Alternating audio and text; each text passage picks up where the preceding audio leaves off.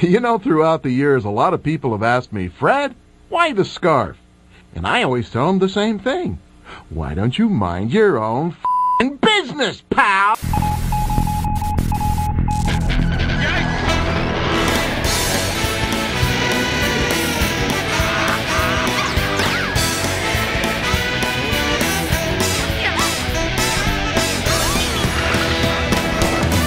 Cartoon Network and all of its various shows are a really hot topic.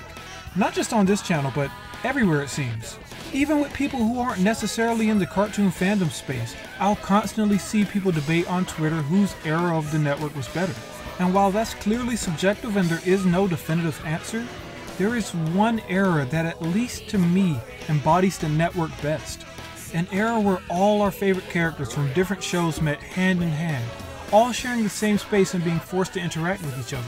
And what made these interactions different from most crossovers was the fact that the characters weren't getting together to team up against some big bad monster, but instead were forced to live in the same space and interact with each other in the same way that we would. A concept that the network played around with for a few years before they decided to fully commit to it. Huckleberry House, let me find you here to interview. Excuse me, sir? Who, me? Do you have your employee ID? What is this? A bureaucratic barricade from my very own place of employment? Your ID. Do you have it? I must... So at one point in time, it looked like everything on the network was leading up to this point. Not just cartoons being aired on the network, but these cartoons coexisting within the network, living in the same space and working to entertain us. There was a clear vision for the channel and the city that the shows would live in. So that leaves me wondering, why did Cartoon Network abandon CN City? Characters like Fred Flintstone, Bugs Bunny, Tom and Jerry, and Yogi Bear were pushed to the forefront of the channel's branding. There wasn't really much in the way of building a community for cartoons, but the network was just starting.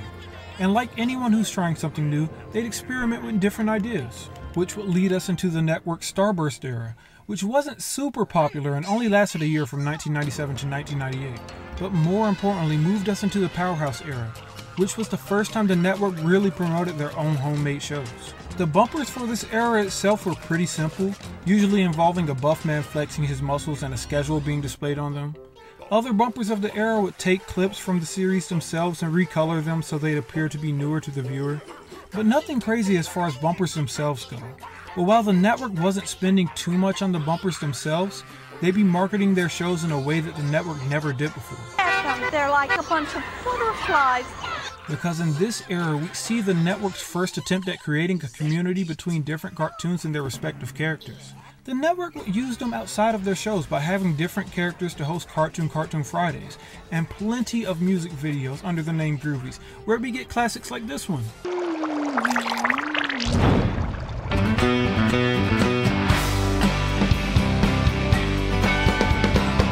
So the crossing over of different shows for the network was starting to become second nature. So like every other era of the network so far, they'd slowly, not so slowly, start to phase it out. And after 6 years of the Powerhouse era, the network started to have other plans in mind. Kicking off the summer of June 14th of 2004, we get the City era of Cartoon Network, and it was magical. This didn't just feel like you were watching cartoons on TV, it made it feel like you were experiencing life with them. Well, okay, maybe not that far, but you get what I mean. Seeing all of these characters come together wasn't just this once-in-a-lifetime thing like before. No, this was every commercial break we'd see them come together and live in a single community. Characters we never would have guessed have interacted with each other were now sharing lunch or even laundry with each other. And each bumper were made more unique than the last one. They were made for their very specific purpose of marketing the specific show that is in it, or shows that were in it. And while the network was just starting to look like the best it's ever been, some of the shows from before were ending. One of the problems with creating unique bumpers that crossed over many different characters from many different shows was the fact that the shows changed. As the shows that were starting to end were starting to phase out of the network completely, they'd need to create new bumpers for the characters that they would bring into the network, which, as you could imagine, would cost a lot of money, and rendered some of the bumpers that they had already worked so hard on unusable. Just look at Boomerang's old bumpers. They were really cool and unique and took a lot of time to create, Some bumpers could be used for any show and were just filler in between episodes, while other bumpers were made for specific shows that were no longer in production or running on air. Yet they had already spent the money on making them, so why not get their best value out of them? So they just used bumpers made for one show to announce the schedule of a completely unrelated one. And that's kind of the case for CN City. It was a very valid attempt at making a network feel special. And it succeeded in that. But networks are only willing to put so much money into something like bumpers for shows. With Cartoon Network being third in ratings behind Nickelodeon and Disney Channel, I can only assume why the execs didn't think that making bumpers for newer shows was necessary, especially if it would mean throwing away the bumpers that already included the shows that were canceled. So after a beautiful 2.5 years, CN City would abruptly be replaced, as kids would leave school to go sit down in front of their televisions, hoping to spend another summer with their favorite characters. They'd be met with this. I like music. I do. I like music that goes like la la la la la la la la la la la la la la la la la la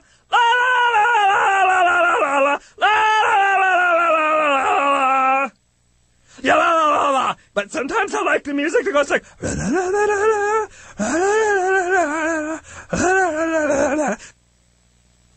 boom, boom, boom, boom, boom, boom. Yes. While the party was over for us here in America, it was only just getting started for Latin America. Because CN City was to go on for 3 more years for them, only ending on August 6th of 2010. Their attempt at making the network something that could stand out in a way that neither of the other children's network could was admirable, to say the least. But was already becoming a faded memory to us. Cartoon Network has always been ambitious, maybe a little too ambitious at times, but still ambitious nonetheless. Their attempt at making the network something that could stand out in a way that neither of the other children's network could was admirable, to say the least.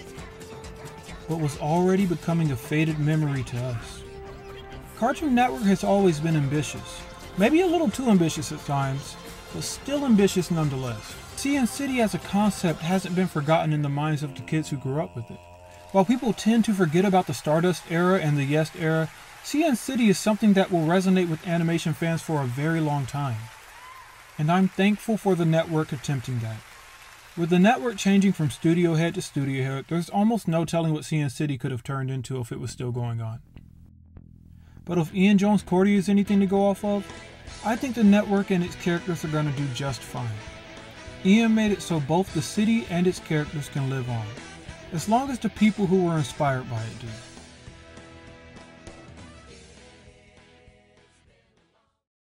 Look at me, please. Smiles, smiles, everyone. Master Billy. Miss Blossom, look this way. Very well. Say cheese. Announcing the new McDonald's Cartoon Network Famous Friends Happy Meals. 8 fun characters, each with their own cool action. Blue and Wilt, the Powerpuff Girls, Billy, Mandy, and Grimm. Have fun with the Cartoon Network Famous Friends Happy Meals.